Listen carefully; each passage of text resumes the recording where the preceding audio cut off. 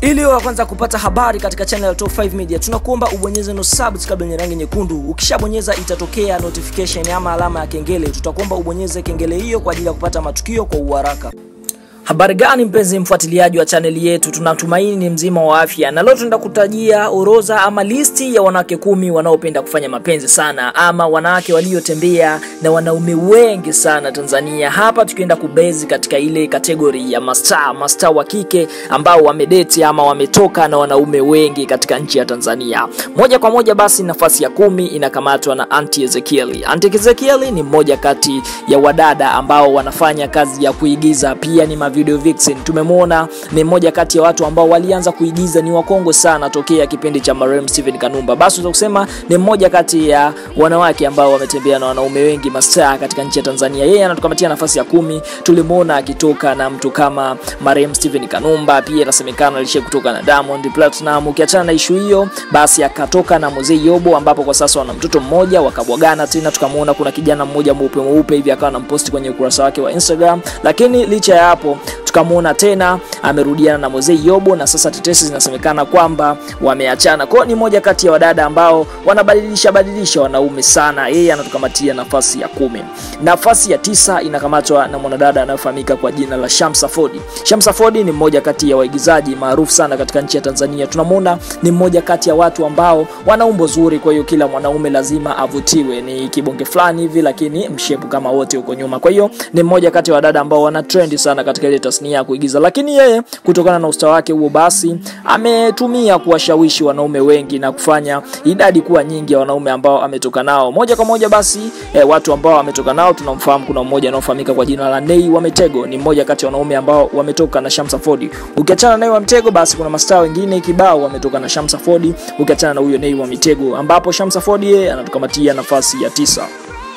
Moja kwa moja nafasi ya 8 inakamatwa na Snura Mushi. Snura Mushi watu wengi wanamfahamu sana, ni mmoja kati ya wamama ama wadada ama wanawake ambao wanafanya vizuri sana katika industry ya ile tunasema ni industry ya music. Kwa hiyo ni mmoja kati ya watu ambao ni maarufu sana, na ukimwangalia Snura kweli ni noma. Ana umbo zuri sana la kuvutia, la kumfanya kila mwanaume avutiwe naye. Kwa hiyo Snura yeye kutokana na uzuri wake basi ameweza kuwashawishi wanaume wengi katika nchi ya Tanzania na kufanya awe katika moja ya watu ambao wametembea na wanaume wengi sana katika nchi ya Tanzania, ama ni mmoja kati ya wadada ambao wamewashawishi wanaume wengi kutokana na uzuri wao. Basi Snura yeye anatukamatia nafasi ya 8 na ni mmoja kati ya wasanii ambao wanatamba sana katika nchi ya Tanzania. Ukiachana na Snura Mushi ambaye katika nafasi ya 8, tunaenda kwa katika nafasi ya 7.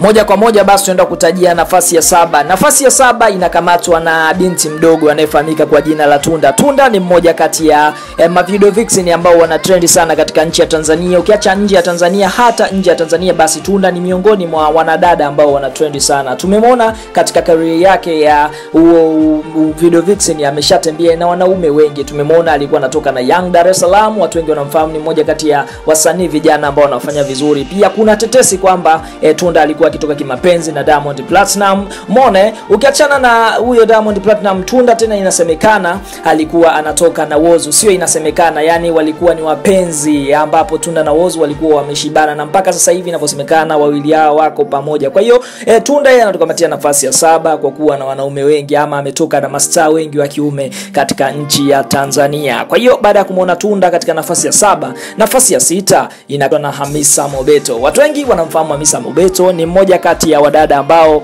wanafanya vitu vingi vya kuelimisha. Ukiachana na issue ya video vixen, basi na yeye amejikita katika swala la kuigiza. Kwa sasa ana watoto wawili, mmoja wa kike, mmoja mwengi wa kiume. Kwa hiyo kutokana na sakata lake hilo tulimuona ametoka na Majizo ambaye amefanikiwa kupata naye mtoto mmoja wa kike. Tumemwona ametoka na msanii nguli hapa Tanzania Diamond Platinum na wana mtoto mmoja wa kiume. Umeona ni mambo hayo kwamba Hamisa Mobeto inasemekana kwamba ukiachana na Diamond Platinum tena baada ya kubwagana naye tukamuona anatoka na kijana mmoja hivi kule Marekani, na alimpelekea mpaka huyu Hamisa Mobeto kwenda Marekani kwa kijana huyo. Lakini baada ya issue hiyo hapo tumemwona arudi tena Bongo, na kwa sasa yupo na inasemekana kwamba ana mpenzi mwingine, na ni moja kati ya wadada ambao wanafanya vizuri sana katika industry ya Tanzania katika upande wa kuigiza. Pia ni moja kati ya kio cha jamii. Huyo ni Hamisa Mobeto, lakini yeye ametukamatia nafasi ya 6. Nafasi ya 5 ama top 5 inafunguliwa na Jacqueline Wolper. Watu wengi wanamfahamu Jacqueline Wolper, ni mmoja kati ya wadada ambao wana anafanya vizuri sana katika ile industry ya kuigiza. Kwa sasa tunamuona anajishughulisha na issue ya kuuza vitenge na ni mmoja kati ya wamama ama wadada ambao wana trend sana katika nchi ya Tanzania. Moja kwa moja Jacqueline Wolper inasemekana kwamba ametembea na marehemu Stephen Kanumba. Ukiachana na issue hiyo, basi Jacqueline Wolper inasemekana kwamba ametembea na Diamond Platinum, na inasemekana tena Jacqueline Wolper alikuwa kimapenzi na Harmonize, na tuliona mpaka wawili hao wakafanikiwa kushuti moja ya nyimbo ambazo za Harmonize zilitamba sana, inaitwa Niambie. Umeona, ni moja kati ya nyimbo ambayo tulimuona Jacqueline Wolper akiwa mule ndani na Harmonize. Pia inasemekana tena Jacqueline Wolper alikuwa kimapenzi na kijana mdogo anayefahamika kwa jina la Meja Kunta. Umeona mambo hayo. Ukiachana na Meja Kunta, basi Jacqueline Wolper inasemekana kwamba alikuwa kimapenzi na kijana ambaye ana rap sana, ama rapper ambaye ni mmoja kati ya vijana wazuri sana katika nchi ya Tanzania. Hapa tukienda kumwongelea kijana anayefahamika kwa jina la Young Killer. Kwa hiyo Young Killer naye ni mmoja kati ya watu ambao wametoka na Jacqueline Wolper. Kwa hiyo ukiangalia msafara huo wa watu wote wa mastaa, basi inasemekana kwamba Jacqueline Wolper ametembea na mastaa wengi katika nchi ya Tanzania. Yeye anakamata nafasi ya 5. Baada ya kumuona Jacqueline Wolper, basi ngoja tukamwangalie na mtu aliyokamata nafasi ya 4. Nafasi ya 4 kama kawaida inakamatwa na Ambalulu. Watu wengi wanamfahamu Ambalulu, ni mmoja kati ya ma video vixen. Ukiachana kazi ya video vixen, naye sasa hivi anaimba. Pia ni mmoja kati ya wadada ambao wana umbo zuri sana. Yani ana umbo limechongoka fulani hivi, na mmoja kati ya wadada ambao wanavutia sana katika nchi ya Tanzania. Kwa hiyo Ambalulu kutokana na umbo lake hilo limempelekea kufahamika vizuri na wanaume wengi, na inasemekana kwamba mpaka sasa ameshatembea na wanaume wengi, kwa sababu ukiangalia ni mmoja kati ya mastaa. Kwa hiyo kila mtu lazima amtupie jicho, na yeye Ambalulu kutokana na usta wake tumemwona akifanya kibao, yeye anatukamatia nafasi ya 4 kwa kutoka na mastaa wengi katika nchi ya Tanzania. Huku namba 3, unajua inaenda kwa nani? Namba 3 bwana, inaenda kwa Gigimane. Gigimane ni mmoja kati ya wadada ambao wanafanya kazi ya kuigiza kama tulivyomwona huyu mdada anayefahamika kwa jina la Ambalulu. Kiacha kuigiza ni mmoja kati ya video vixen na ni mmoja kati ya wasanii wa kike ambao wanafanya vizuri sana. Na Gigimane alizaliwa mwaka 1997. Ukiangalia ana umri mdogo, mpaka sasa hivi almost ana miaka kama 23, lakini inasemekana kwamba dada huyu ashatembea na watu kibao. Tuliona hapa jizikati alikuwa na mpenzi wake wa Nigeria, lakini ikapelekea mpaka ugomvi, wakafukuzana vitu hapa na pale. Ukiachana issue hiyo, tukamwona tena dada huyu kwamba inasemekana ametoka kimapenzi na Diamond. Ukiachana na issue hiyo tena tulimuona kuna video fulani zilivuja yeye pamoja na Lavalava akipigana mabusu. Kwa ni mmoja kati ya wadada ambao wametembea na mastaa wengi katika nchi ya Tanzania kutokana na umbo lake lilivyo na usta wake ulivyo. Basi Gigimane ameweza kuwavutia wanaume wengi katika nchi ya Tanzania. Huyu alikuwa ni Gigimane ambaye anatukamatia nafasi ya 3.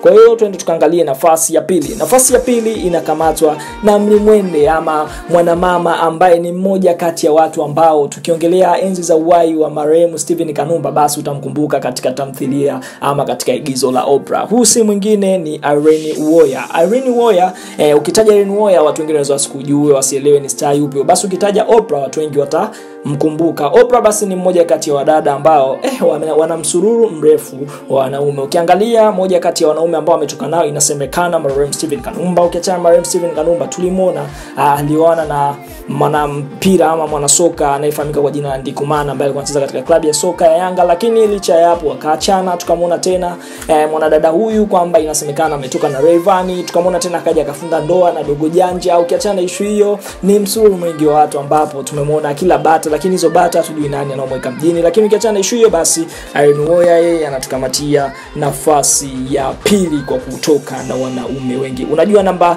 1 imekwenda kwa nani? Basi namba 1 kama kawaida imekwenda kwa mwanadada ambaye kwa sasa tunaweza tukasema kama nyota yake imefifia fulani hivi, lakini huko nyuma alikuwa ni mmoja kati ya mastaa ambao walitrendi sana. Huyu si mwingine ni Wema Sepetu.